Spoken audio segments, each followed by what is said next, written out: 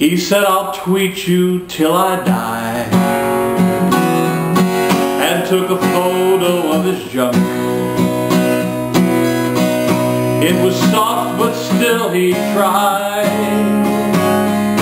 although he was out of spunk. Had some pictures on his wall, cut from hustlers screwing jugs. Said his penis was so small, and his pubes all looked like plugs. Kept on tweeting her all day, never even took a break. Since his wife was still away, it was a chance he'd gladly take. He stopped tweeting her today. So sad that he got caught, his career just went away.